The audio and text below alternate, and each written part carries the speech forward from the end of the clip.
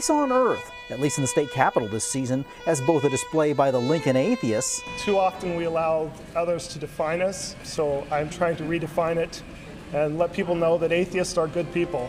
And a nativity scene shares space on the ground floor rotunda. The public square should not be void of signs of her citizens' beliefs and values. The dueling displays is the latest twist in the holiday battle of church and state.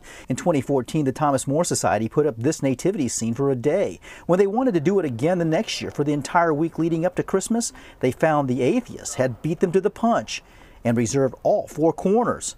This year, the Capitol Commission's changed its first-come, first-served policy to allow both groups in at the inn. Actually makes our message a little bit easier to talk about, because we can actually say that if the state is allowing a religious display, that at the same time they have to allow non-religious displays like ours. Our ability to share it is a badge of our freedom and of our civility. Still, both groups question whether it's proper for the other to be there in the first place, or at this particular time. I don't think it's the most polite thing in the world. You know, there's plenty of time for this stuff. We don't need sharp elbows. But nonetheless, the coexistence of it is emblematic of our society, of our freedoms. It seems that the state is actually supporting religion over non-religion at that case, and it's a very specific religion as well.